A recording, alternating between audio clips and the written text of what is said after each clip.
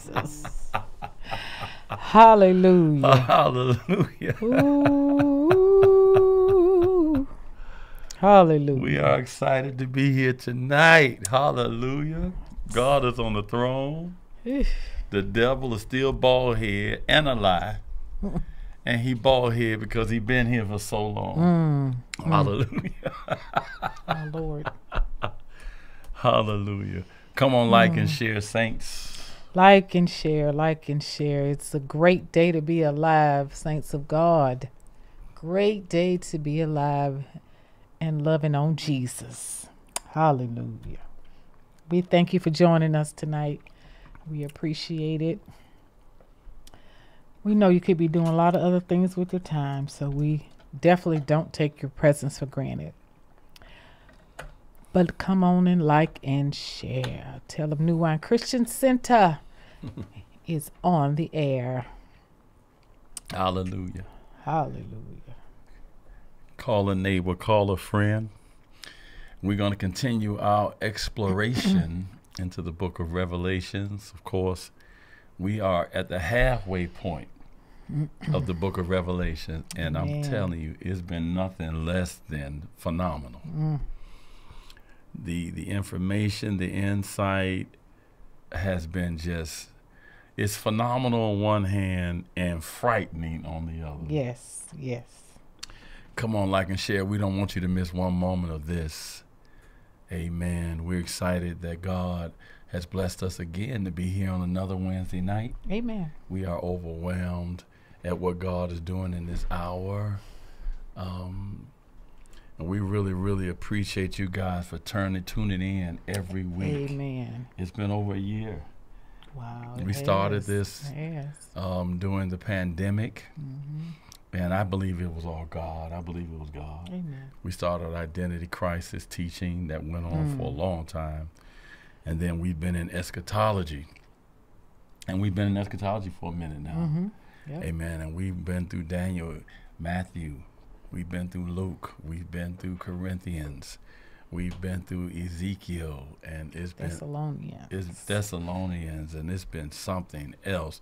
We have been so excited. We've learning so much. Yes, yes. And that's what I'm excited about, learning the Word of God. And this book of Revelations is the only book that says, if you read me, you're going to be blessed. None of the other books in the Bible talked about that. They said, if you read Revelation, you're going to be blessed. And I promise you, we've been blessed. That should encourage you to read it just on that merit. I'm telling you, and you know what I believe? I believe that the devil is mad as a Chinese rattlesnake. And he's mad because a lot of churches do not explore this book. They don't. They don't. You know, and why you wouldn't explore this book when the book say, if you read me, you're going to be blessed. But see, I never even heard that before. Oh, yeah. Oh, yeah. So many churches do not study this book. That means there are a lot of Christians, a lot of church people walking around unaware of this information. Totally in the dark. And this is what we live for. Wow. Amen. And I've just been so excited about it. And we have now got into the middle of the book where we're starting to experience the 70th week, the 7-year tribulation period. We've been studying the first 3.5 years, by which has been nothing pretty. But let me reassure you and let me please help you understand how in this part of the study you should be rejoicing. Because we're going to be in heaven before the throne room of God while all of this is going on. Amen. These 7 seals, the 7 trumpets, the 7 bowls that are being broken. People of God, we will not be here on the earth experiencing this. Glory. Amen. That's good news all by itself. That's good news all by itself. And if you have a Bible teacher that may be a theologian that's telling you that we are post-trib, they are so in error. All you got to do is study what we've been studying. Just tune into our teachings. We leave them online so you can go back to the very beginning of this teaching about eschatology and follow it every week. It's there exciting, and you will learn and discover there's no way we can be post-trib There's no way we can be mid-trib. Come on. Amen. We pre-tribulation. Jesus going to come back to get us. We're going to be caught up to meet him in the air. Hallelujah. Hallelujah. And we will be witnessing this from before the throne of God. And we're so excited. Oh, we've been studying. So what we do get excited about as Christians, especially Revelations 2, 3, and 4, are really, really phenomenal. Because they talk about the church and the posture of the church and the things that God was pleased with and the things that he wasn't pleased with. Now, that's what you should focus on. And that's what we should capitalize on, even as pastors, as apostles, prophets, evangelists, teachers, as saints of God. We should be sure we are not found in those disappointing areas of those churches, you know. I think the only church that got a good report was Philadelphia and Smyrna. And Smyrna, right. Okay? And that means that you left 5 churches with 5 problems. Hey, and I hate to say it, but you can be found in one of those 5. And so it's a very good thing to re-examine them, even look at these classes again, and let's correct those problems to be sure we're in alignment with the scripture. Yes. Amen. And I'm excited about this teaching. I promise you, sometimes when I'm doing my workouts, because I work out every week, sometimes when I'm doing my workouts, I go back and listen to the classes, and it's just intriguing. You know, it's strange to learn from myself. But it's amazing to be the Holy Ghost be teaching. Yes. And it'd be amazing how you can learn all over again as you listen to it again. So please revisit these classes. We study hard, and we study hard because we want to rightly divide the word of truth. Yes. Okay, and then we have an open platform, which I also enjoy, where you can ask questions and you can respond and we can have dialogue. And I just love that part of the class. So like and share, like and share. I see the numbers going up. I see the numbers going up. Come on, like and share. Amen. Prophetess Sheila Brundage. Hey, Prophetess Sheila Brundage is in the house. Welcome, woman of God. We love you. Happy birthday, woman of God. Happy birthday, girl. We're not going to tell your age and all of that stuff. Amen. But happy birthday. Happy Amen. birthday. Powerful, powerful woman of God. Pastor of Prophetic Worship Center in Pensacola, Florida. Yes. We were just there last week, and God really moved. Yes. We had a time. I'll tell you the truth. We had a time. We love it. She's a part of the Centers of Great Commission. Yes. And we're excited. And we were excited this past Sunday to have Prophet Levi Washington visit us here at New Wine. And he and the Eagle Eye. Him and the Eagle Eye Prophet, his wife. Amen. Sister Joyce Washington. And we had a glorious day with them all day Sunday. Yes. And it was such a glorious surprise when they came. And, of course, he's over St. Luke Baptist Church in Jacksonville, Florida. Amen. He's also a member of the Centers of the Great Commission. Yes. That is our covering ministry of the churches that I cover. And we're so excited. We got Bishop Moses Mason in Tennessee. Yeah. We got Apostle Tony Hill in Villarica. And Villarica. Amen. We're praying for you, Apostle Hill. We love you. Renewing of the Minds Church. Yep. Powerful church. And then we got a church in Lithonia, Georgia. Wow. I'm trying to think of New Birth. There we go. New Birth in Lithonia, Georgia. Amen. And the pastors are so powerful. We love that church. Yes. It's about time for us to go back out there and have a little sit down. Yeah. Amen. They've been a member of the CGC for quite a while. Amen. And God has really blessed the Centers of the Great Commission to have these churches that we cover, and we're excited about them. And then there's so many ministries that are in the Centers of the Great Commission. Prophetess Julia Williams, and Prophetess Aisha Griffith. Aisha got married. What's Aisha's last new name?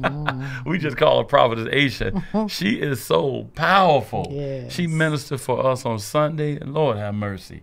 You can just feel the power when she ministered. Prophetess Rochelle and Prophetess Kia Powell and Prophetess Chastity Bradford. Prophetess Chastity Bradford. Oh, my stars. She is absolutely powerful. Evangelist Ronaldo Norman, Evangelist Marvin.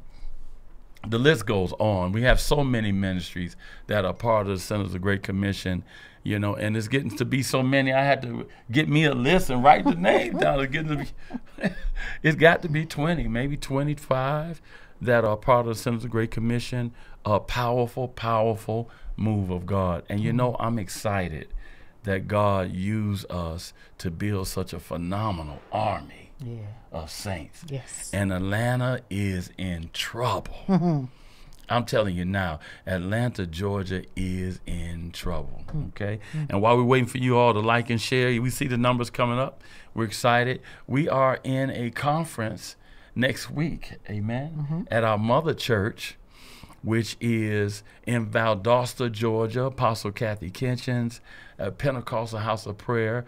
The conference is going to be held at Valdosta State University. Yes. Amen. Yes. I meant to tell my administrator to have that flyer that we could post it online so you can get the information. But it's going to start on Wednesday, July 7th, and it will go to July 11th, which is that Sunday. And it's going to be absolutely powerful. I'm so excited about it. But the flyer is up on the New Wine website, so you can go there and Amen. So if you go to the New Wine website, the flyer is there.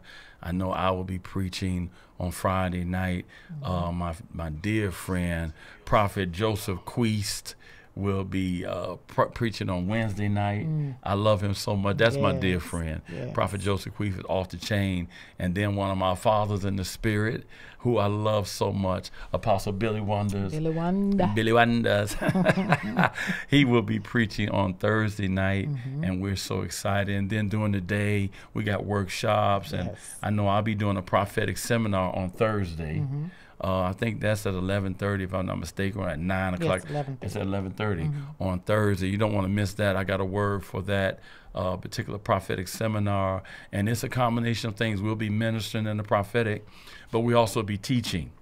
And I'm in a space in my life now where I don't like to just flow in the gifts. I want to be sure you know what it is.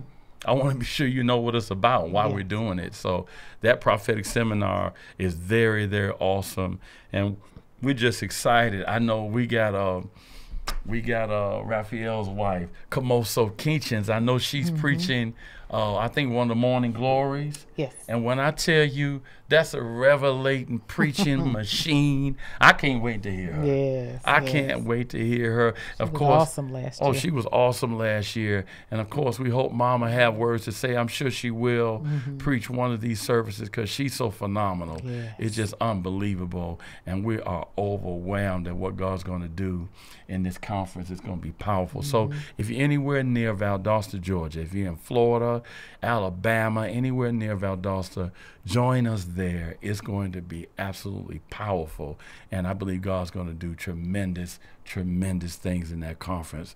Come on, like and share. How was your day? My day was good. Amen. Good. Georgia's getting back to itself. Unfortunately. It was scorching today. It had to be in the 90s today. It was absolutely scorching. But I tell you the truth, I love Atlanta, Georgia. Yes. I was born and raised in Chicago with polar bears, icicles, snowstorms, blizzards, and that whole thing. And I thank God that he rescued me. Yes, I am too, dear. God, I thank God he rescued me. Amen. And to my family that's still there, I am praying for you on a continuous basis. Amen. My auntie Olivia, who I talked to yesterday, she's like my mama. Really, and then my cousin Twinkie, Evangelist Twinkie, she's there. I'm praying for you guys, and I'm excited because my niece graduated this weekend with her Medical MD. school. She has a now official MD. She is now Dr. Adrian, Dr. Cobb. Dr. Cobb. Amen. So I'm excited that my family is blessed. My family are blessed. I think she's the first doctor in our generation. I think she's the first doctor, and we're so excited about it. It's my sister's daughter, and we're excited. And my sister, she's watching. Sheila, I love you so much, and I love all the New Wine family. It is exciting. While you still liking and sharing, before we get into this message, I see the numbers coming up. Want to make an announcement, and I told the staff in the meeting last night I would make this announcement. That being July 18th. Mark it on your calendar. July 18th, New Wine Christian Center will be opening back up. Amen. Now, we have been open during the COVID, but we divide the church into 4 parts because we wanted to do the social distancing and be safe from COVID. And thank God we had no cases in the church during that whole season. That's how we know it was God. But as July 18th, we will be coming back together. Now, what we're going to do, we're going to keep it at 2 groups. We had broke it down into 4 groups, but we're going to bring it back into 2 groups. That way, everybody will be able to come to church every Sunday. And we're so excited about it. We've also created a system where we have enough room for visitors when they come, because we always have visitors come. Yes. Amen. So we are so excited. So Matt, mark it on your calendar, July 18th.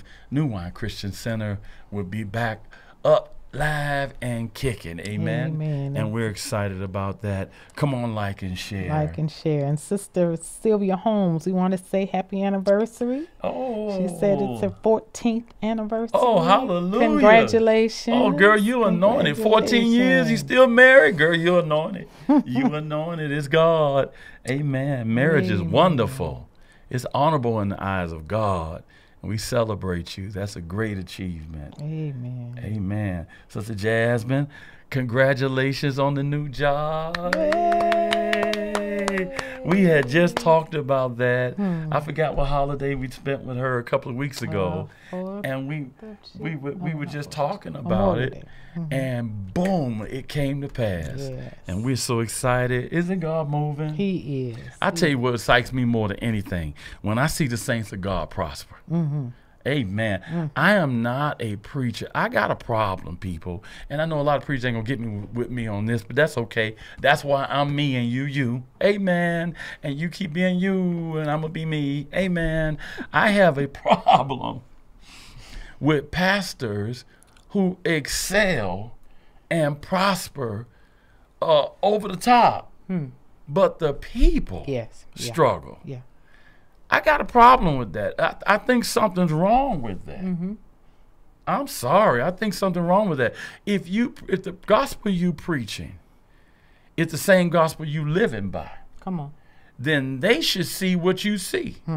If you prosper, they should prosper. Now, I know you can come up with all kind of excuses. Well, they got to do what we do. Well, they do.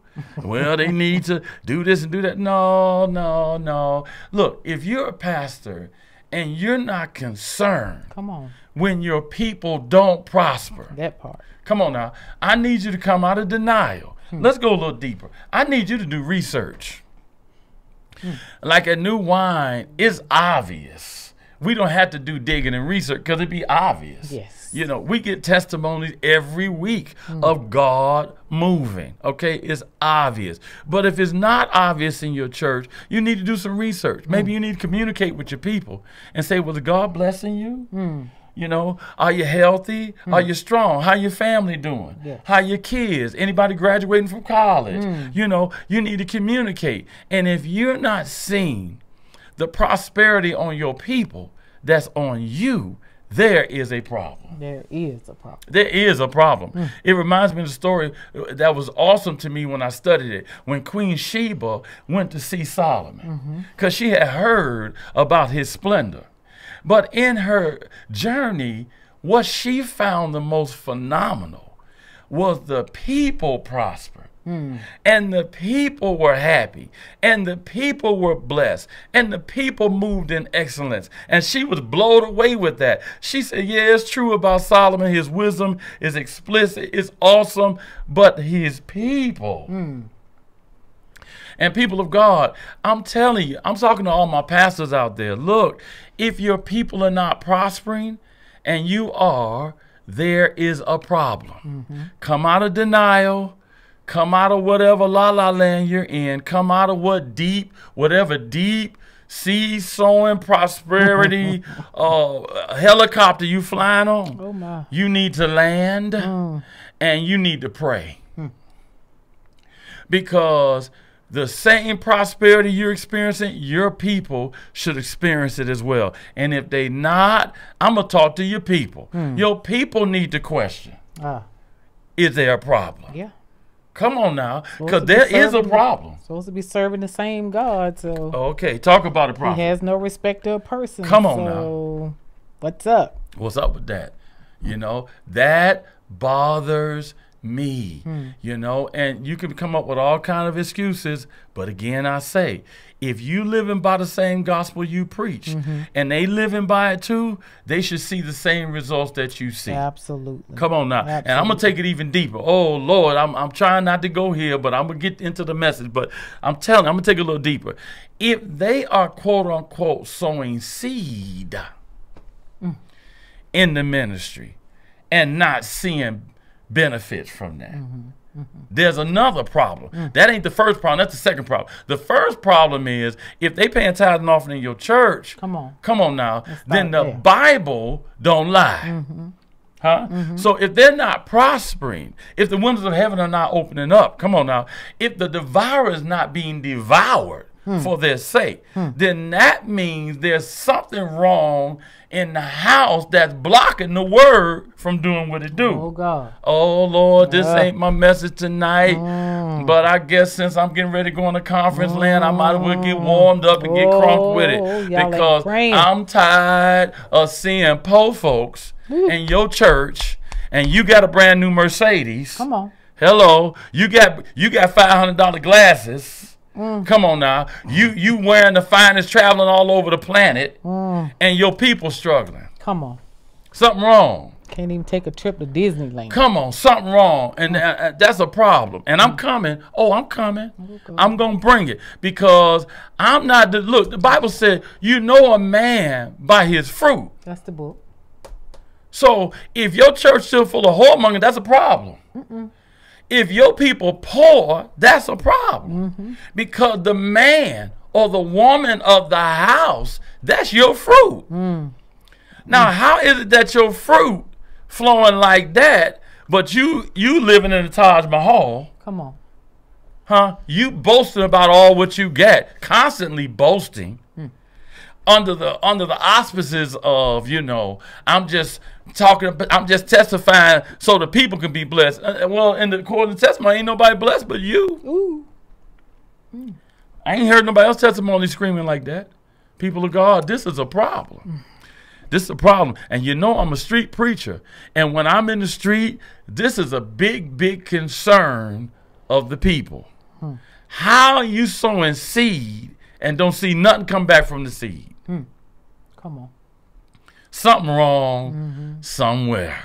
Amen. So let's be wise here. And I'm talking to my pastor. Let's be wise here. Get concerned. Care about your people. Care enough to let's pray about what's blocking the word. Wow. Now, if it's something they doing, that's on them. But if they living right, living holy, paying their tithes and offering, planting that seed, walking upright, carrying their responsibilities, and they not seeing nothing happen from you and your church, it's a problem. Amen. Amen. Hey, come on, like and share. Ooh, welcome, Brother Charles Bays. We've been missing you, man. Hey, Brother Bays, we miss you, bro. I was hoping all is well with you. We love you so much. Amen. Amen. I'm going to leave that alone and get back in here. I see the numbers going up quick. They like when I get crunk. I don't understand. They like when I get crunk. Boy, they be tuning in like, oh, Apostle going in. Well, you know, it's just the truth. It's just the truth. Amen. Very important. Hey, Apostle J.Q. Lockett is in the house. Amen. We love the man of God. We love you so much, my brother. We miss you terribly. Amen. This is so important, people of God. Come on, call a neighbor, call a friend, and let them know. We're going to give you 2 minutes. Like and share. Like and share. We're going to give you 2 minutes before we dive into the Revelations chapter 9. And we're going to start dealing with the 5th trumpet. Oh, my stars. We start talking about those trumpets last week. People of God, this is horrible. If you ever heard people say that God is a terrible God, they are absolutely right. Amen. When the scripture says you don't want to fall into the hands of an angry God, this is why. These seals took us somewhere. But when they started blowing the trumpets, when we went into the third judgments, okay, trumpet 1 through 4, we experience what theologians call the third judgment. Well, why do they call it that? Because every judgment that happened, like for example, when the first trumpet blew, a third of the trees and the grass on the earth burned up. Y'all ain't here. A third of the trees and the grass burned up on the earth. Now understand now we are up in the tribulation period. We've crossed over now. We're crossing over into the second 3.5 years of the tribulation period. We've already left the 69th week. We've already been through the first 3.5 years of tribulation period. We're starting to cross over now. And this trumpet being blown, the first one blown, it said fire just all of a sudden burnt up a third of the trees and the grass on the planet Earth. Now, people of God, last week we dealt a little bit about, some of you had kept petitioning me about, well, if I miss the rapture, man of God, are you saying I won't be able to get saved? Well, I was trying to have mercy on you and not say anything, but you kept petitioning me, and I had to go and get in the book on you, because the book of 2 Thessalonians chapter 2 starts talking about, you know, those that had the opportunity to get saved and chose not to get saved. In other words, you refuse to love the truth. Come on. The scripture said at that juncture that God will send a spirit of strong delusion upon your life, that you will believe a lie instead of believing the truth. Now, if I'm a little confused now, but God is reassuring me every day, because I think the spirit of strong delusion operating now with some of these Trumpites. You know, I don't mind calling names. I call you what it is, because some of y'all seem to be under strong delusion that he not wicked. He absolutely wicked, and it's the only joke I've seen work skillfully to divide a nation. Simply because you believe you have enough white power to win votes. And then you suppress the people of color, hoping that enough people of color won't vote and enough whites will vote. Well, you the devil. And your daddy, Mr. Trump, is the devil. Come on now. So I was asking God, has the spirit of strong delusion already been loosed in the earth? And he said, well, no, son, you're not in the tribulation period yet. God, so we can get worse than what it is now? Okay, in 2 Thessalonians chapter 2, because you refuse to love the truth, he going to release a spirit of strong delusion on you that you believe a lie. What does that mean? You miss the rapture, you go over into the tribulation period. When the Antichrist start talking, you're going to believe every lie that come out of his mouth. My God. If ever this was a preview that we've experienced in the last 4 years, this was a preview. That you believe in QAnon, where pastors have to spend time in their church to convince the people that true QAnon is not real. My God. Looked at me like strong delusion already operating. You believe in lies. Okay? So why take the risk of missing the rapture when you're getting the truth right here on New Wine Christian Center Bible Study? We giving you the bald head truth. And we trying to help you love the truth so you can get saved and get filled with the Holy Spirit. That way you ain't got to worry about missing the rapture. Hallelujah. We don't want you to miss the rapture, because if you miss it, you might end up in tribulation period believing a lie. Okay? So the first thirds of this trumpet, we saw the trees and the grass totally burned up. And then the second trumpet blew, and then we saw the seas. This was really scary. It said that the seas, the water systems, a third of the water on the earth turned into blood. Oh, Lord, help me. Not only did a third of the water turn to blood. Now, you got to remember, you got the Indian Ocean. You got the Pacific Ocean. You got the Atlantic Ocean. That's about a third of the water. Maybe the Pacific and the Indian Ocean alone is a third of the water. Okay? Think about all of that turning to blood. Guess what else happened? When that trumpet blew and the water turned to blood, all of the animals in that bloody water died. People, this is a horrible thing. Not only that, ships that are carrying merchandise for people were destroyed. But think about a ship in bloody water. Fish dying all around you. Come on. It's got to be stinking. Yeah. It has to be. And then, if you understand how ships work, they'll pull in water and keep the engines cool. Huh? Well, if you pull it in blood, ain't no keeping no engines cool right there. If you get stuck out in a bloody ocean, then guess what? The ship gets destroyed and the people on board die. And it was a third of the seas. That's why we call it the judgment of the thirds. And then we had another terrible thing happen. In that third trumpet, when it blew, there was a star came down called a wormwood star. And it landed and it dropped in the water, and a third of the water, we're not talking about the third of the bloody water, a third of the other water that's left, this wormwood produced bitterness in that water. In other words, it was poison.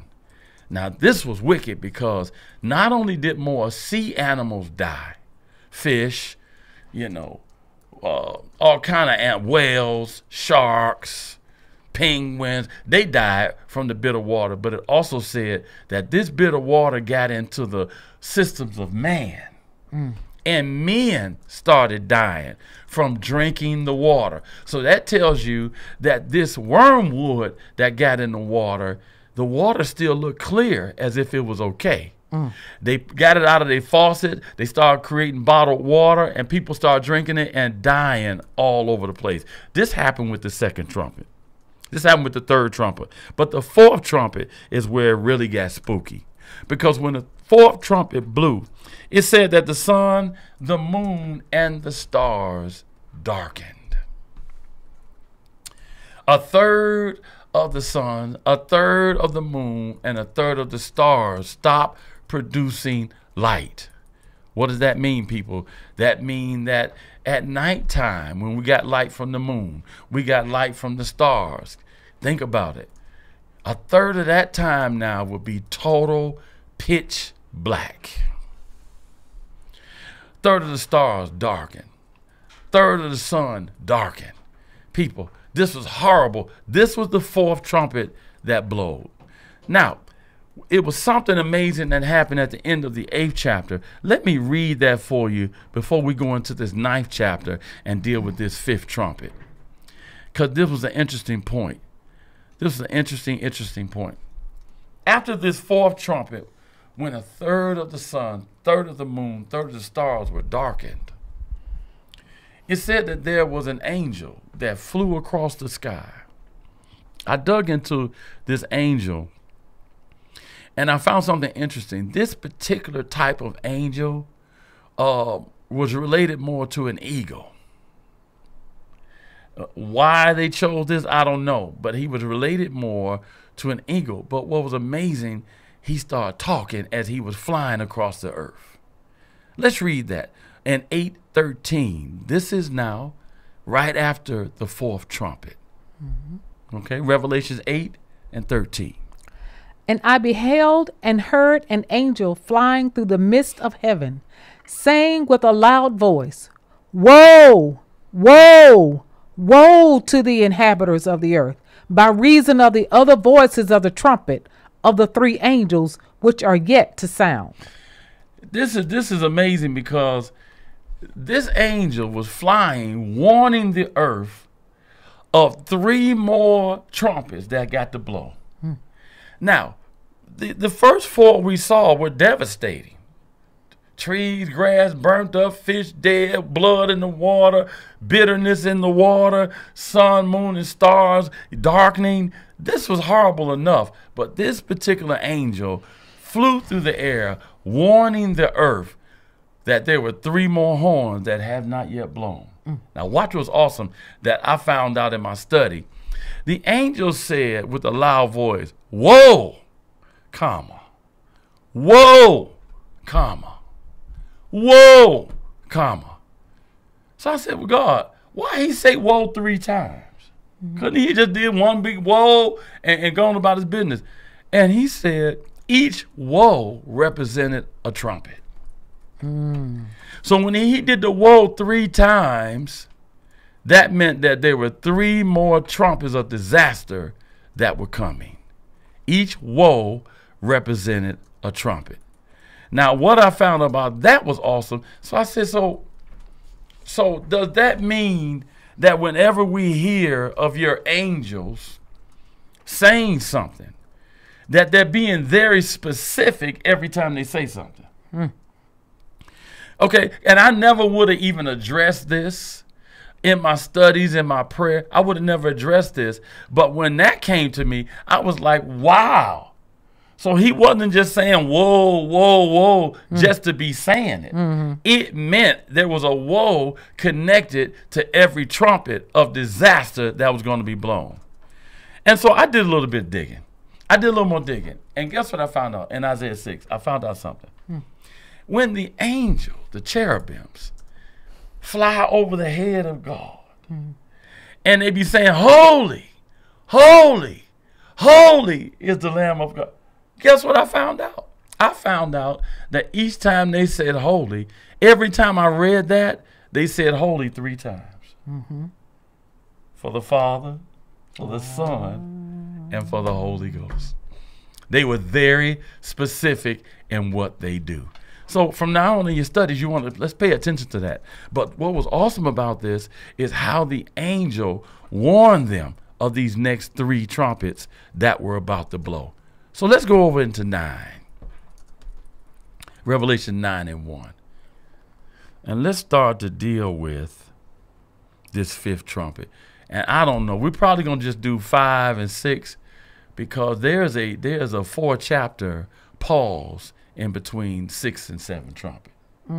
So you notice I told you in the earlier teaching that there's 7 instances, 7 seals, 7 trumpets, 7 bowls. But really at the end of 6, before you go into the 7, there's always a pause.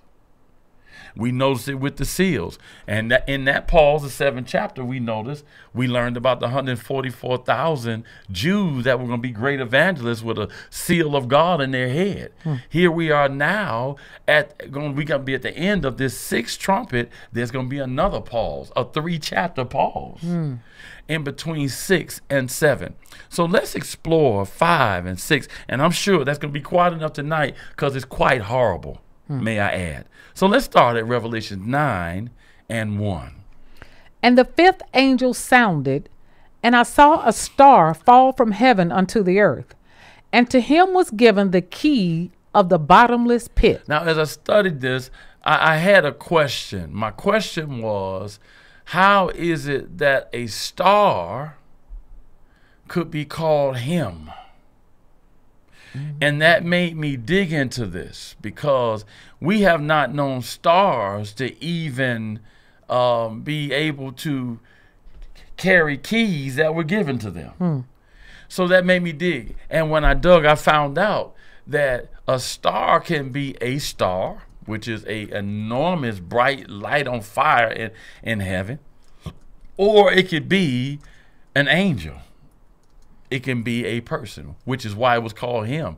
And we've heard this in the Bible, the bright and the morning star, okay, which related to a spirit or a person, okay? And that we found out that this person, from my research, I'm going to be maybe 70% sure that this star was the devil.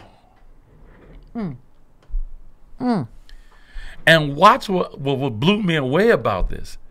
It said the 5th angel blew the trumpet.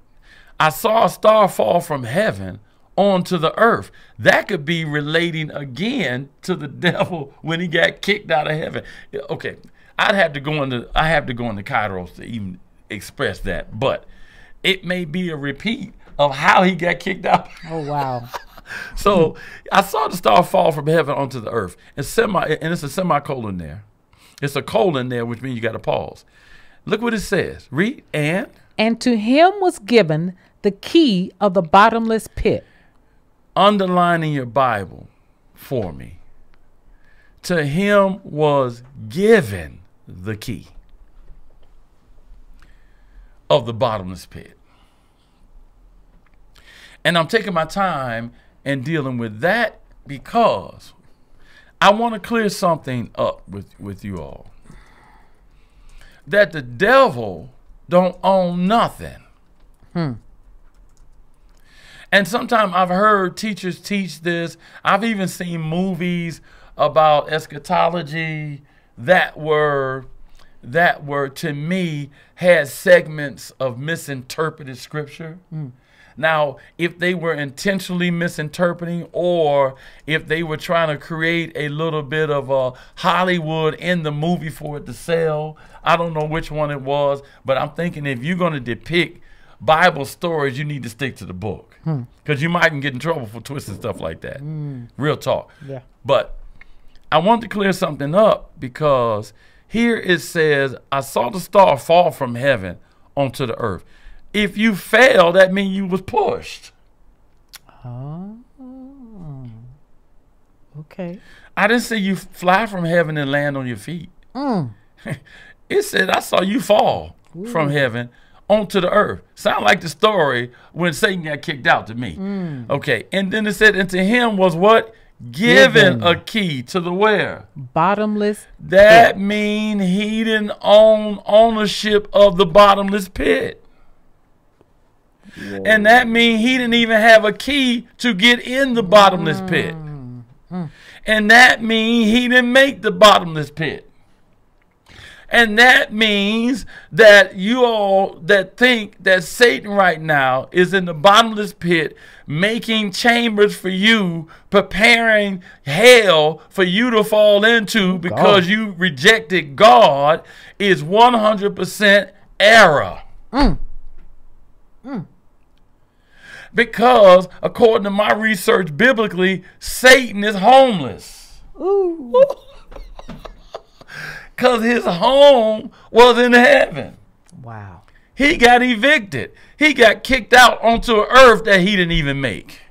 Come on. And here now, we got this trumpet blown. He fall out of heaven again. And then it said to him was given a key to the bottomless pit. Lord, I wish y'all would read your Bible.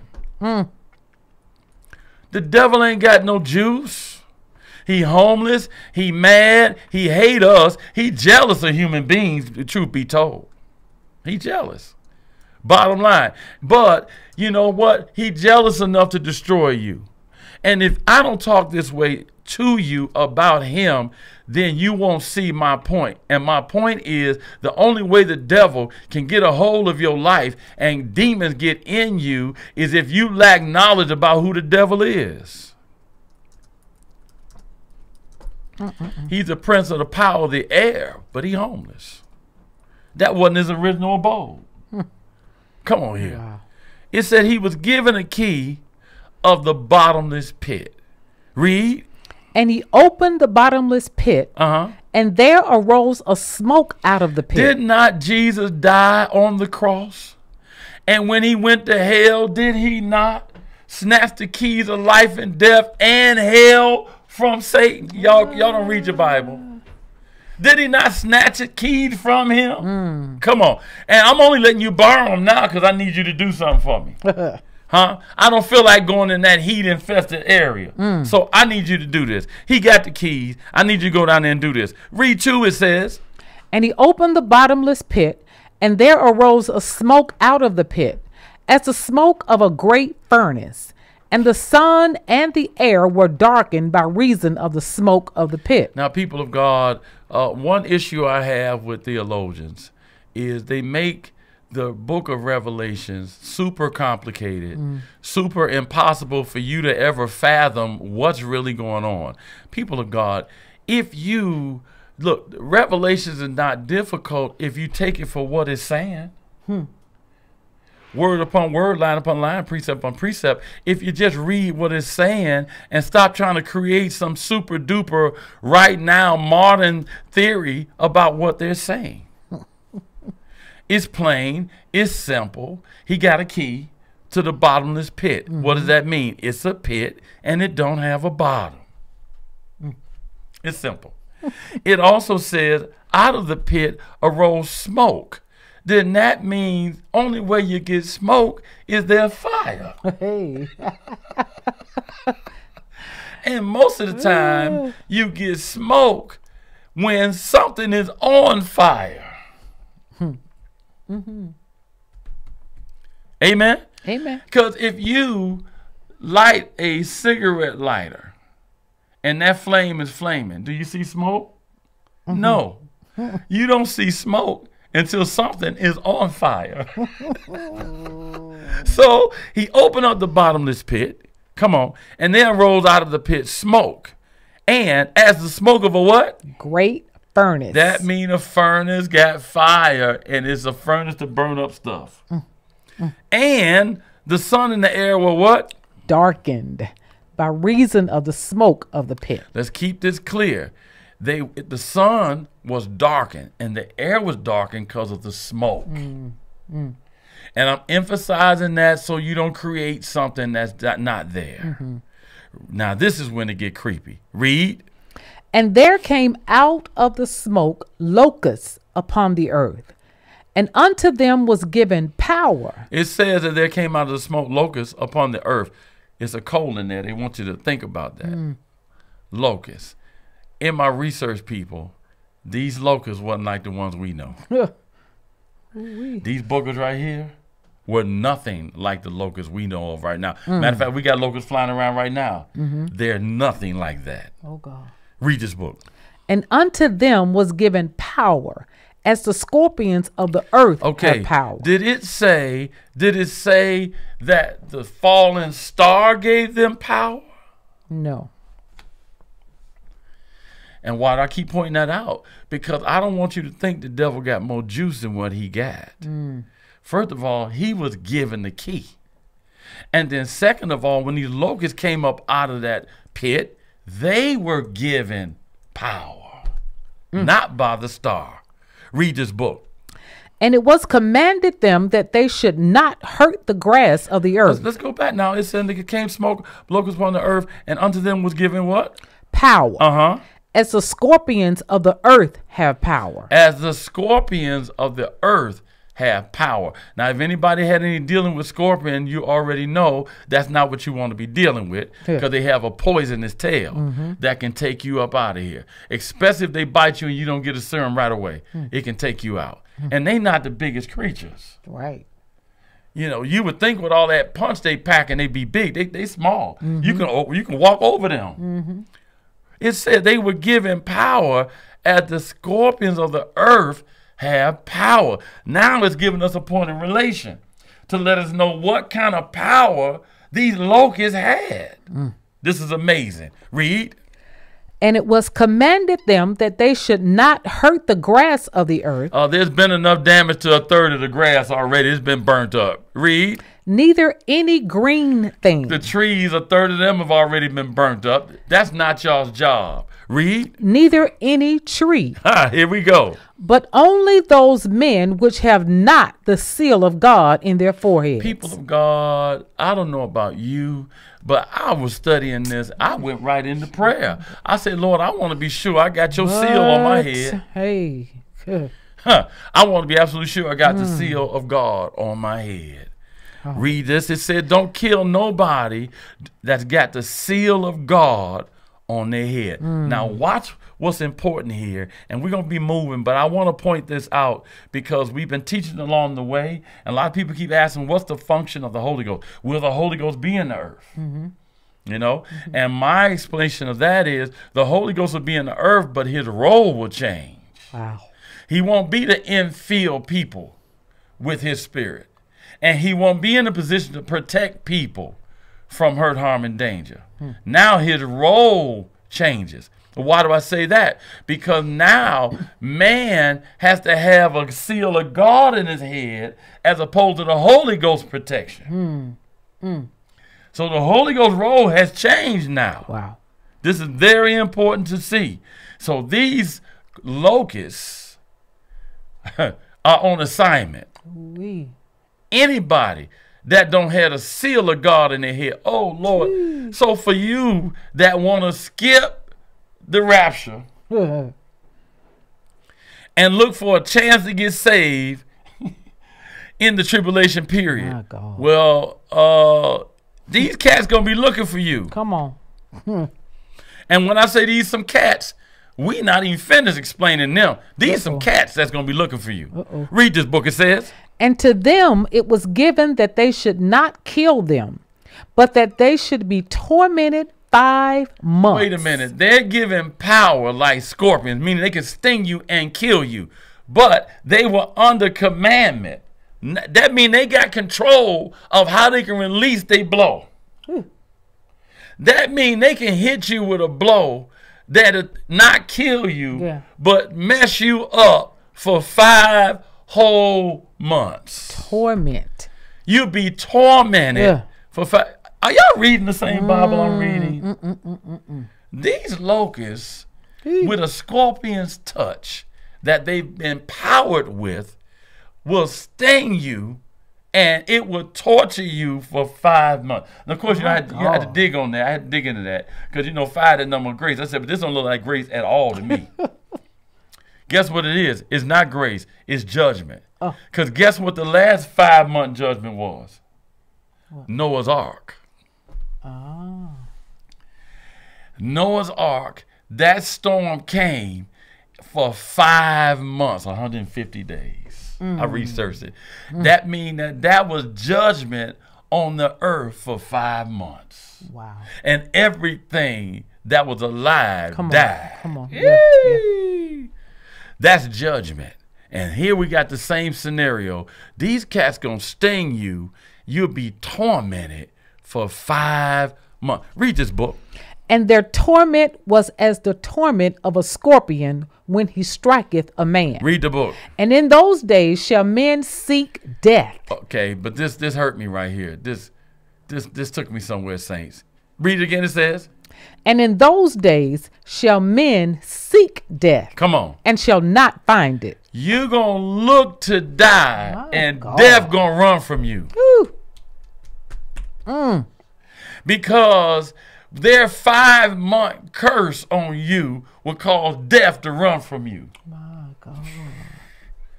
And this what you want to skip the rapture for? And they shall not be able to find death. And it seemed like that means, did y'all didn't catch that?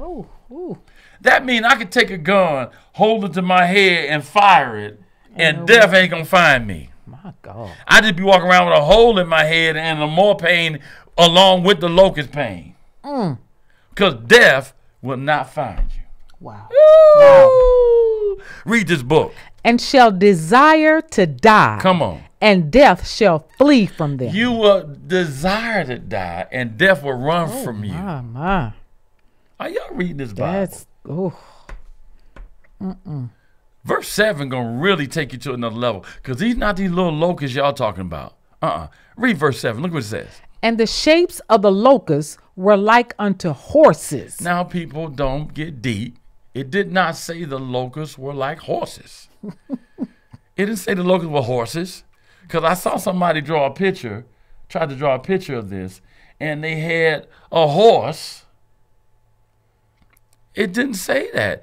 It said the shapes of the locusts were like horses prepared to battle. Don't add to the scripture. Take it face value what it is. So they were locusts looking like little horses. Read this book. And on their heads were as it were crowns like gold. Okay, did it say that they had crowns of gold on their head, people? Because when I saw this picture, I saw a horse and I saw a man with a crown of gold on his head. It didn't say that. It said on their heads were as it were crowns. Yes. Like gold. Which means they had some little tentacle thingies on their head. Read this book. And their faces were as the faces of men. Okay, this is getting creepy, people. This is getting creepy. Wow. This is going to get more creepy. Read verse 8. And they had hair as the hair of women. Okay, not the hair of men. They had long hair, like my wife. They had long hair. Okay, you got a horse-looking locust with a man's face and a woman's hair and stinging like a scorpion. Jesus. Read this book. And they had hair as the hair of women, and their teeth were as the teeth of lions. Now, don't you ever call nobody else ugly for the rest of your life. Because this is a description of ugly. Ooh. And deadly. All at the same time. Read this book. And they had breastplates, as it were breastplates of iron. And the sound of their wings was as the sound of chariots of many horses running into battle. You can't even shoot these things. This is horrible. Read. And they had tails like unto scorpions, and there were stings in their tails, and their power was to hurt men 5 months. Read this book. And they had a king over them, which is the angel of the bottomless pit, whose name in the Hebrew tongue is Abaddon. But in the Greek tongue hath his name Apollyon. Now, this again, people tell you that the devil don't own Jack. He got a key into the bottomless pit. But watch this. He let these locusts out, but they had a king. Who was the king? The king over the bottomless pit, whose name was Abaddon. That wasn't Satan. That was another whole spirit. Okay. Please write it down. Because I've heard people read this and misinterpret. The exegesis was off. It was off because it says that this Apollyon is not Satan. When you look up Abaddon and look up Apollyon, it means the spirit of destruction. That's not Satan's forte. That's not what Satan do. It's a destroying spirit, Abaddon, and he's the king over the bottomless pit. He's a destroying spirit, the destroyer. Y'all getting quiet on me. He couldn't be the king over the bottomless pit unless God made him the king over the bottomless pit. Because the Bible says when you study it, that hell wasn't made for man. Hell was made for Satan and his crew that got kicked out. Hello? Now, if he made a hell for you to be captive to, then he couldn't possibly make you the king over the hell you're going to be captive to. Yeah. Y'all got any Bible readers out here? Come on now. Come on. You try to get so deep and create some type deep theory, and it's right here in your face. Satan, the star, had to get a key to open the bottomless pit. Watch this. Obviously, these locusts with men's face, women hair, horse bodies, obviously, lion's teeth. And lion's teeth, obviously, they've been there waiting for this moment. Oh, God. Watch this. They in a furnace that's on fire with smoke. Think about that. Think about that. People of God. Then that means the king of the bottomless pit is preparing Satan's final move. Can I go deeper? Satan gonna be bound in this particular pit during the 1,000-year millennial period. He gonna be chained up in this pit. How can you be the king of the pit and be chained up in the pit at the same time? Wow. Apollyon is another spirit. Wow. Who is the king of the bottomless pit. That ain't what Satan. Look, God didn't make a mistake. Lucifer was the praise and worship leader on the mountain of God. He can't have that assignment and be the king of the bottomless pit at the same time. That's why I say he's a homeless spirit. He homeless. The dude, the angel, he homeless. He got kicked out of his crib. God didn't reassign him to the bottomless pit. God set up the bottomless pit for his destruction, for his punishment. Is anybody online? Ooh, we just totally missed it. Selah. Think about that.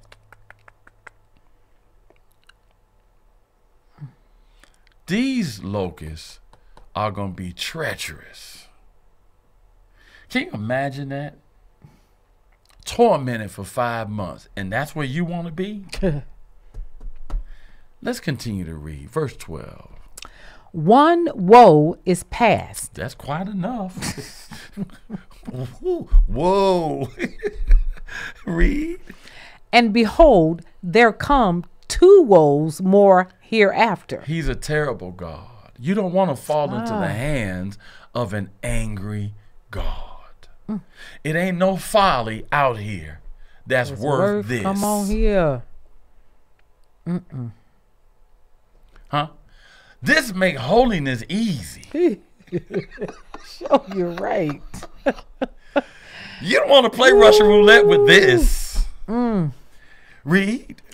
And the 6th angel sounded. Now here we going with the 6th trumpet. This is the last one we're going to do. I don't want to hold you all night, but this is the 6th trumpet. Watch this. And the 6th angel sounded, and I heard a voice from the 4 horns of the golden altar which is before God, saying to the 6th angel which had the trumpet, loose the 4 angels which are bound in the great river Euphrates. Now let's touch this, people. Because we know the great river Euphrates, it's a real river, but there's some mystical mystery to this river too. Okay? Because we know this river was there east of the Garden of Eden with Adam and Eve.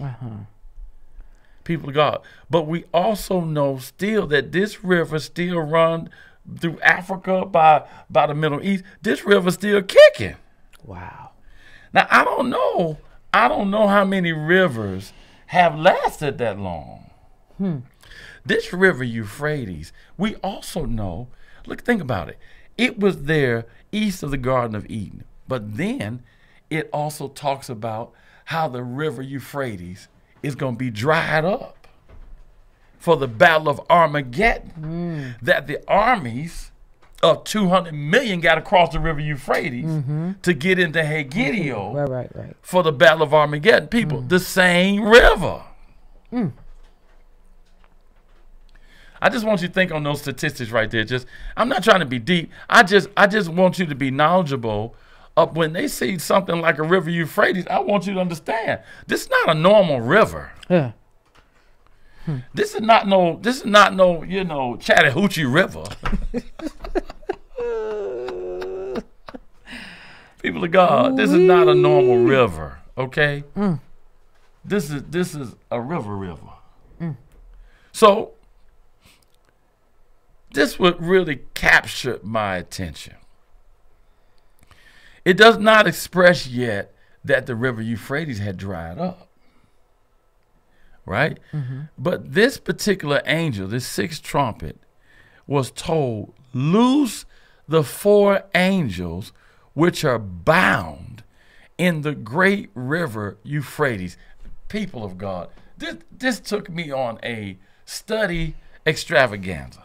Because first of all, why were they bound in the bottom of the Euphrates River?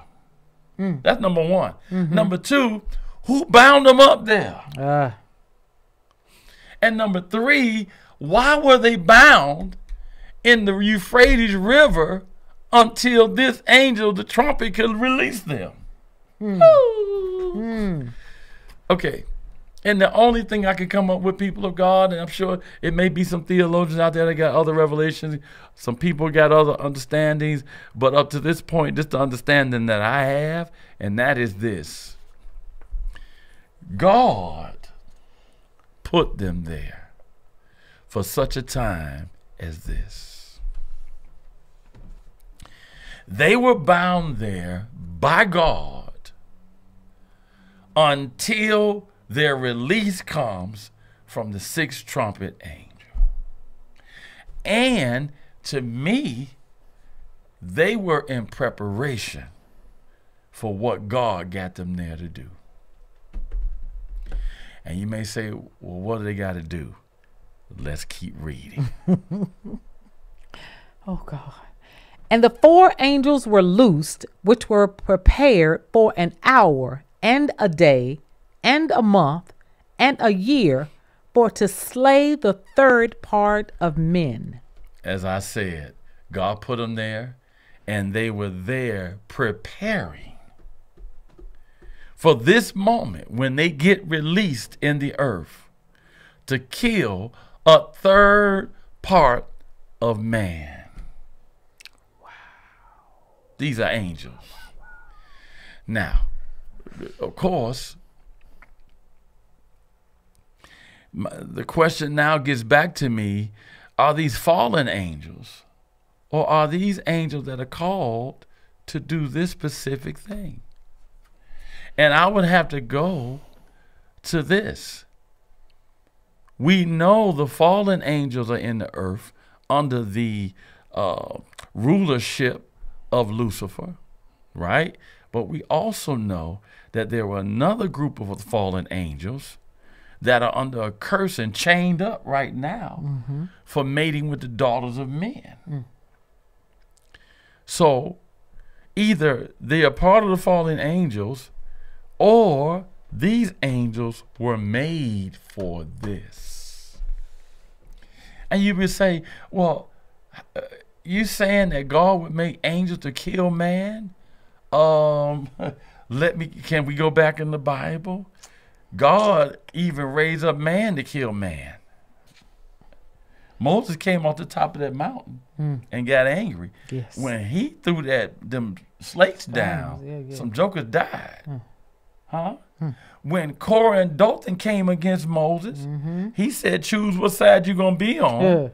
And when he prayed, what happened? That earth cracked open and killed up a whole bunch of folks. Y'all ain't in this book. It even tells me Elijah, after the great extravaganza on the top of the mountain, and they cried for their false god to burn up the altar when it didn't happen on Mount Carmel.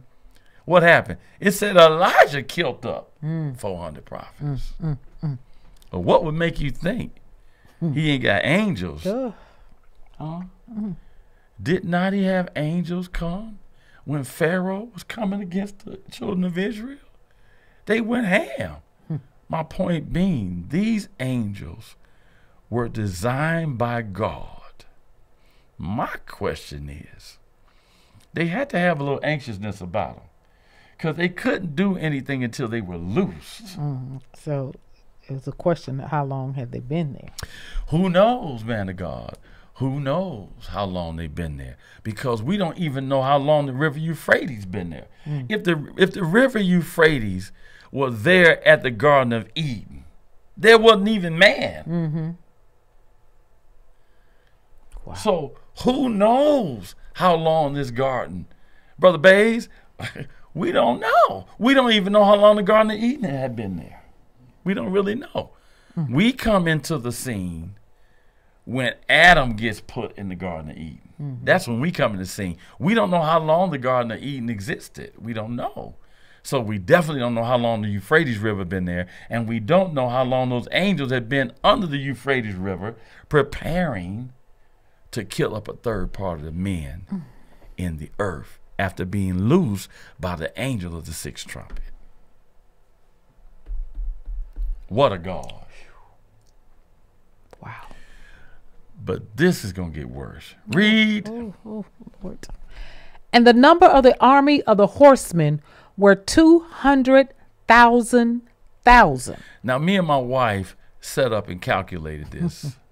And that came to 9 zeros of men. That means this army was an army of horsemen of 200 million. Okay. 200 million horsemen.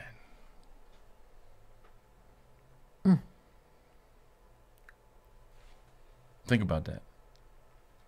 That's 9 zeros. 200. That's 200,000 times 1,000. That's 200 million horsemen loosed into the earth to kill a third. Just a third. Just, Oh, God. we kind of wanted to leave them bound up in the bottom of the Euphrates. Yes. Read. And I heard the number of them. Can you imagine that sound? Read. And thus I saw the horses in the vision, and them that sat on them, having breastplates of fire, and of jacinth, and brimstone. And the heads of the horses were as the heads of lions, and out of their mouths issue fire and smoke and brimstone. People, listen. Not only do you not want to be here because of this, you don't really want to see this. Horses with lion heads, breastplates of fire, breathing fire out of their mouth with smoke and brimstone. 200 million? Jesus. What do you do with that? What do you do with that? Read. And these three was the third of men killed by the fire, and by the smoke, and by the brimstone. These three was a third part of men killed. 200 million came with these three. And where did they come from? Where did the 200 million horsemen come from? Just because they were loosed out of the Euphrates River? And we talk about marine spirits. Got nothing on these guys. Got nothing on this. Read that again, 18. By these three was the third of men killed by the fire, and by the smoke, and by the brimstone which issued out of their mouths. Read. For their power is in their mouth and in their tails. Oh my goodness. For their tails were like unto serpents, and had heads, and with them they do hurt. Okay. They had tails like serpents with heads. You had to catch that part. You read the Bible exactly what it is. We can't even fathom this in our head now. No. You can't fathom this now because you got lion heads, horse bodies, breastplates with fire, fire and brimstone coming out of their mouth. Now it's telling us they got tails like unto serpents, and they had heads. They had heads on the tails. And with them, they do hurt folks. Oh, God. Selah. Just think about that. Hollywood can't produce this kind of movie. Read. And the rest of the men which were not killed by these plagues, yet repented not of the works of their hands. People of God, just the sight of this should make you repent. Just the sight of this should make you repent. But I'm going to show you something here. Read this. It says, And the rest of the men which were not killed by these plagues, yet repented not of the works of their hands, that they should not worship devils and idols of gold. They were Satan worshipers. People of God, the people left in the earth now. Let's talk about this. We in the tribulation period, second part.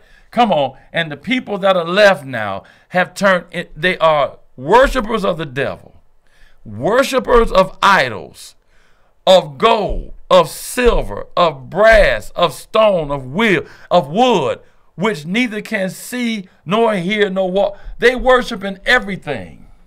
Jesus. But God. And people want to know if they missed the rapture. Okay, now you're working with me now. Now you're working with me now. My God. Are y'all hearing this? The enemy now got them so bamboozled. No, what got them going is the spirit of strong delusion. Yeah. They worshiping the devil, idols, of gold, silver, Oh, my brass, God. stone, wood, which they can neither see nor hear nor walk. And having witnessed and seen all of this, they don't even have a heart to repent. Okay, keep reading. They don't have a mind to repent. They don't even have a mind to repent, which means what? Did Hollywood must have done their job. Then these games that the kids play must have done their job. To where you're not scared of this kind of stuff now. So maybe you don't even believe it's a God. Who else could possibly be doing these things that are being done but God? What's crazy about it, remember now, in the fifth horn, they were trying to die and death was running away from them. Yeah. But they still didn't repent to God. They would have rather died than to repent to God. Oh, my God. This is going to really get you. 21 says, Neither repented they of their murders. That means people were murdering each other, read. Nor of their sorceries. That means they were drug addicts and major dope dealers everywhere, read. Nor of their fornication. They was hoeing everywhere, every chance they could, read. Nor of their thefts. And was robbing folks left and right. People, that means the world is in chaos. Another scripture calls it lawlessness. And you got it right there. Not only were they Satan worshipers, idolaters, but they were now murderers, which we got going on right now and getting worse and worse. People, that's why this is not going to get better. When I be preaching and say, well, you know, things not going to get any better. Things going to get worse because we're in the last days. People be looking at me like, especially my prosperity preachers. You must not have read Revelation. You must be on something else. It's not going to get better. Because the stage right now is being set. And that's why if you don't believe in the Bible, you would believe in a Trump. Because the stage is being set, people. A nation divided cannot stand. That's why you don't see America in none of this eschatology. You don't see us because a kingdom divided cannot stand. It's the job of the Republicans to divide the nation for their greedy, selfish ambition, not understanding that they're setting America up to be destroyed and eliminated out of eschatology. They're not getting it, man. This means what does it say in Matthew 24? That the love of many will wax cold.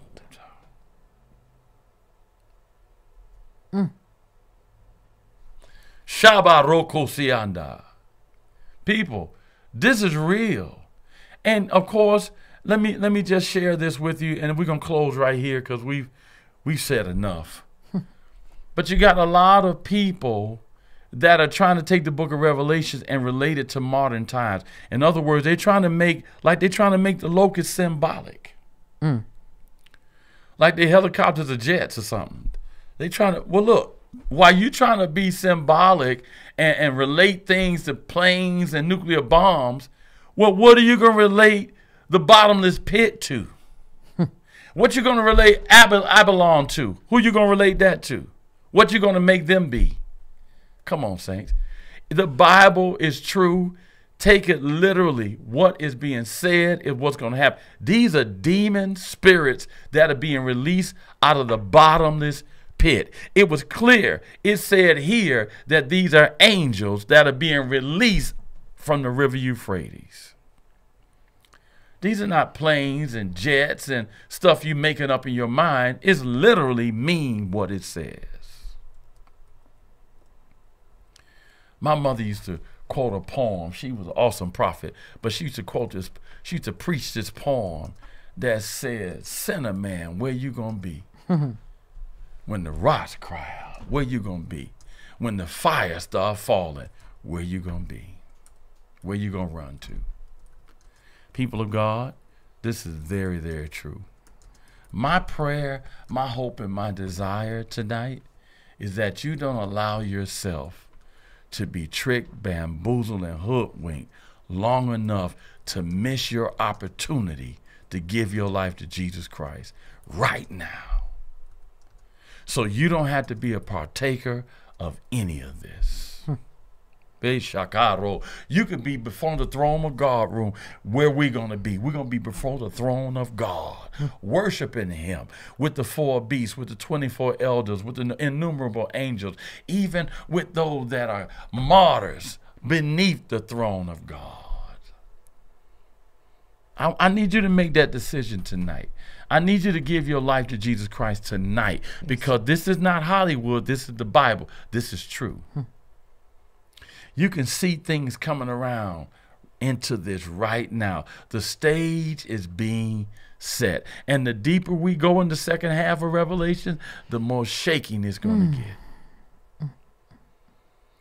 It's going to get shaking, especially when we deal with the great whore. When we deal with Babylon, it's going to get painfully clear. And that's why we're here, because we want to share this Bible line upon line, precept upon precept. We don't want nobody to experience this, and we don't want nobody to go to hell. If you would think that this is hell, yes. But it's not. Wow. Because that bottomless pit that was open, we don't want you falling in there. People of God, we're going to end right here. We want you to get your questions together that you may have pertaining to the class tonight. And also, while you're getting the question together, we also want you to plant a seed. We are still helping people. That's what we do. We don't promise you cars, houses, jets, helicopters, none of that. I don't believe prophecy should be that. I don't agree with that system at all. Okay. Now, there have been times in prophecy when God has told me, tell a person, plant this seed, he want to unlock this. But for me to sit on here and tell you, if you plant a seed of $50 or $100, God going to do this, he going to give you that, get out of here. That's the devil. That's misappropriation of the gifts. Okay. If God got a word for you, it's free. He gave it to us free. We're going to give it to you free. We want you to plant seed because we're helping people, number one. And we're going to pray over your seed. When you send it, we don't send it right away. We sit on it. We pray on it. And then we send it to wherever it's going to go. Be it Malawi, be it Botswana, be it South Africa. We send it out. Okay? That's what we do. Be it India, we send it. Okay, we're going to start pouring into India because my mom now has begun to set up camp in India. And that's going to be the next move. And they already pouring money in. We're going to join them. Okay, that's what we do. So if you want to plant your seed, please send your seed to Apostle G1 on Cash App. Cash App, Apostle G1.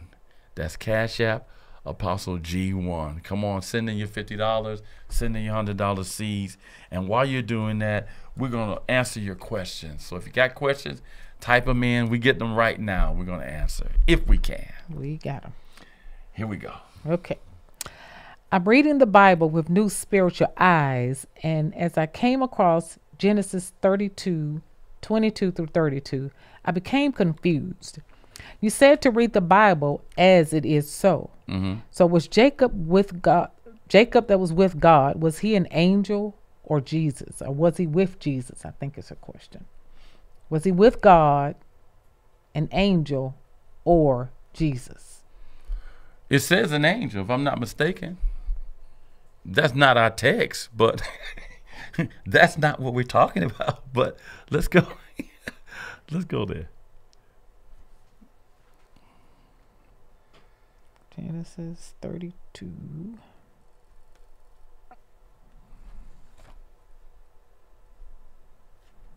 Uh, 22.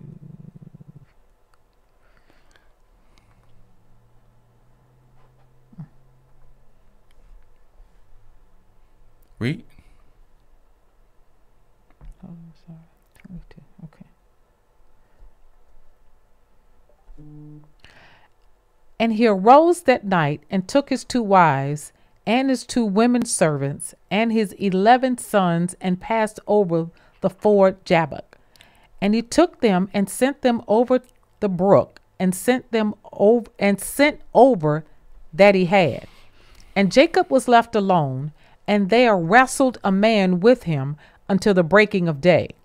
And when he saw that he prevailed not against him, he touched the hollow of his thigh, and the hollow of Jacob's thigh was out of joint as he wrestled with him. And he said, Let me go, for the day breaketh. And he said, I will not let thee go, except thou bless me. And he said unto him, What is thy name? And he said, Jacob. And he said, Thy name shall be no more Jacob, but Israel. For as a prince thou hast power with God and with men, and hast prevailed. And Jacob asked and said, Tell me, I pray thee, thy name. And he said, Wherefore is it that thou dost ask after my name? And he blessed him there. And Jacob called the name of that place Peniel, for I have seen God face to face, and my life is preserved. And he passed over Peniel. The sun rose upon him, and he halted upon his thigh. Therefore the children of Israel eat now at the sinew which shrank, which is upon the hollow of the thigh unto this day, because he touched the hollow of Jacob's thigh in the sinew that shrank. It's clear it was God. It's clear. There's no confusion there. It's literally what he said. It was God. And that's why he said, I have been face to face with God. Mm-hmm. And my life is preserved, which is important. It was God. And we saw many times in the Old Testament where God visited people. He went to Abraham. He went to Sarah. It was God. It's not symbolic. It was God. And then you have to know, for him to even change his name, it's God. Okay? So don't be confused. What would have you confused is the question I would have for you. Why were you confused? Is that because you were told no man can see God? Was it that you were confused because Moses was on the mountain and asked to see God's hind parts? Okay. And I know there are teachings about that. Many have said you see God, you die. Mm-hmm. The question is, are you seeing God in a form that he makes himself presented to you? Or are we talking about God's glory? Because Moses wanted to see God in his glory, and that's not possible. We can't handle his glory. We would probably incinerate. We would just disappear. But in the situation where Abraham and here with Jacob, he saw God as a man. That means God took on a form that a man could be presented to him. Okay? So that would be where I can see your confusion can be at, and hopefully we clear that up for you. The thing about God and angels, they can come in any form they like.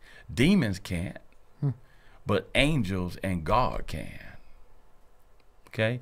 Not only that, the form that God came before Abraham in, not only was he in that form, but he also ate with him. Sarah cooked, and they sat and ate. The angels with him sat and ate. Okay? So hopefully that answered your question. Amen. Ready? And what was her name?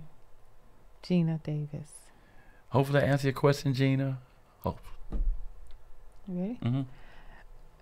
For the people who love the truth and are trying to not be under the spirit of illusion, I think she means delusion. Yeah. Is that 2 Thessalonians 2:13?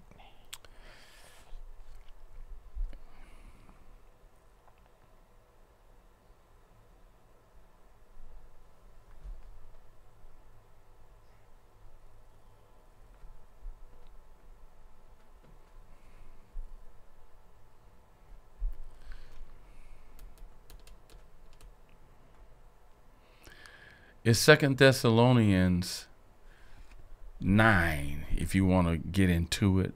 9, 10, 11, 12. What chapter? Second Thessalonians 2, verses 9 through 12.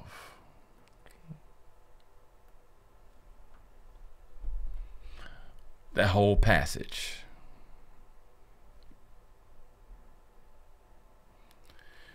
You know, even before that, it goes into verse 7, goes to the mystery of iniquity, does already work. That's another whole teaching. Only he who now letteth will let. That's the Holy Ghost. Okay? And once the Holy Ghost be taken out of the way, then the Antichrist will be able to come. Okay? So that's dealing with that whole transition. How will the Holy Spirit be taken out of the way? When Jesus come back and the rapture happens.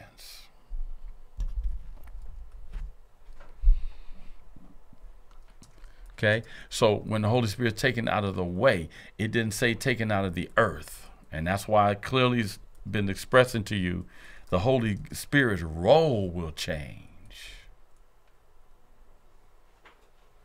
Okay, think about it. In first chapter of Ephesians, talk about we are sealed with the Holy Ghost, which is the earnest money of God. So the Holy Ghost becomes our protection. And it becomes he indwells in us. Boom. After the rapture, though, you know, the 144,000 men now get sealed with the seal of God on their head. All right. So the Holy Ghost role change. Their protection with the seal of God on their head. Our protection with the seal of the Holy Ghost, which was the earnest money of God, saying he coming back to get us. The role of the Holy Ghost changed. He moved out of the way of the Antichrist, and the Antichrist go crazy and have free reign. Different role. Did that answer the question? I think so. What was the question again?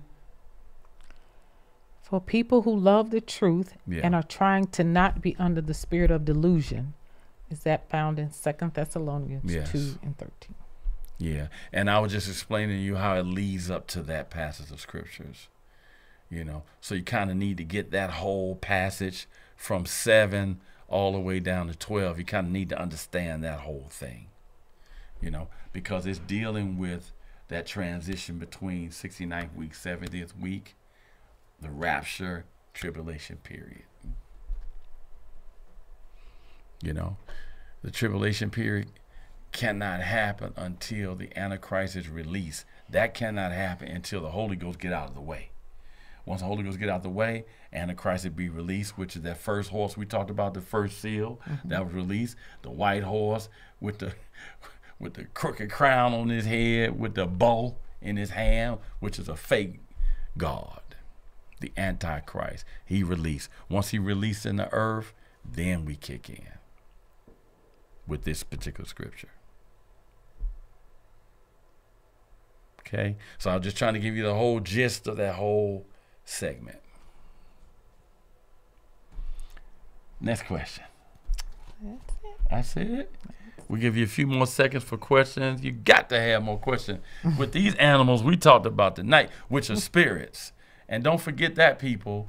These are not, literal animals like we know, pet the dog, pet the man, pet the horse, pet the pony. No, these are spirits that have been prepared and waiting for this season. That's the scary part. Which means if you don't believe in spiritual things, then you could never absorb or exegete revelations.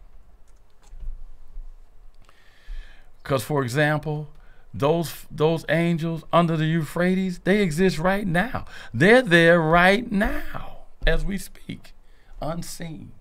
If you don't believe in the unseen, then you could never operate in the realms of the spirit.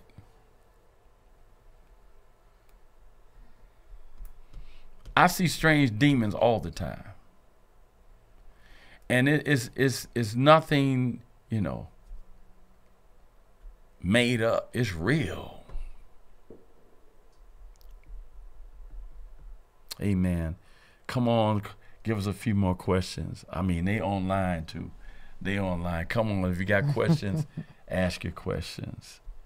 So good to see you, Sierra. Savannah. So good to see you guys. Give you a few more minutes. Because you know what happens all the time. We go offline, Yes. and then the questions start coming in like Yes. crazy. So I'm just stalling. I don't want that to happen. This is phenomenal. Yes. Like nothing I ever fathomed. Wow. Wow. Okay, we got another question. Okay. How does all of these things happen before God send people to hell? How do they happen? They happen. To me, the ultimate plan is God going to create a new heaven and a new earth. That's the ultimate plan. Okay? He eliminate wicked people, man. If you see what we just read, how these people were wicked. They were murderers, thieves. They were just idol worshipers, Satan worshipers. They were wicked people, you know. And to me, this is a purging of the earth, which has to happen. You know, and then going into that millennial period, you got to remember, there'll be 1,000 years of peace. And the Feast of Tabernacle will still exist, where every nation will come to Jerusalem and bow before the throne of Jesus Christ, which is the throne of David. So that couldn't actually be effective and be 1,000 years of peace if you didn't rid the earth of so many wicked people. And you got to remember, the devil, the Antichrist, the beast, all of them going to be chained up in hell. So not only is he eliminating the wicked people, he getting rid of the wicked ones who cause people to be wicked. Not saying, and this is, we'll get more into this as we keep digging, but not to say that there won't be people in the earth that still be wicked during the millennial period. But the scripture clearly said that those people will starve if they don't come to the Feast of the Tabernacles and worship the King. They'll starve. It said there'll be no rain on their territory. There'll be no rain in their land. And you know, where there's no rain, then there's no cattle, there's no food, there's no crops, there's nothing surviving. Okay, and we'll get into this a little bit later, that even though it's a millennial period, 1,000 years of peace, there will still be people that refuse to bow to God, that refuse to come to Jerusalem and bow before Jesus on the throne of David. But they'll suffer. Any other questions? Well, he asks why, I guess in reference to your response to his initial question. But I'm not sure. What's the question again? Read from? I can't see it. Why does all of these things happen before God sends people to hell? Because God is really trying to give people an opportunity to get saved, man. Which we found later, as we read in the scripture, they still didn't repent. Yeah. You know? He trying to do everything he can to prevent sending people to hell. Very important. He's trying to do everything he can. So even during the tribulation period, he's still trying to get people saved. Wow. He going out of his way to get people saved. And this is why he doing this. You know, but then if people keep being wicked, then they're going to fall right in the line of the wrath of God. But that's why he's trying to get people saved. That's why. And thank God for that. Yes. But then you got people that refuse to get saved. And these are the people that getting took out. He's weeding the wicked out. Along with having a spirit then of strong delusion, so they won't even want to get saved. Absolutely. Amen. Amen. Amen. Well, we love you guys. Thank you for your question. Look, if you still got questions, send your question in. When we come back to class, we'll address your question first before we even get into the teaching, because we do want to address your questions. That's why we do this, for people to learn. And we all learn from it. We all want to learn, okay? So we love you guys. We thank you so much for tuning in. Don't forget the conference. Amen. And don't forget to love your neighbors as you love yourself. Yes. And don't forget to support your local church. Right now is the time to plant your feet in somebody's church. Okay? Doesn't necessarily have to be new wine. We're not hung up on that. We just want you to get your feet planted in a Bible-believing, full gospel church. Okay? Please do that and give your life to Jesus Christ. It would be the best decision you ever made. I'm Apostle Donald Graham. Prophetess Anita Graham. Thank you guys for tuning in. We love you. Bye-bye. Bye-bye.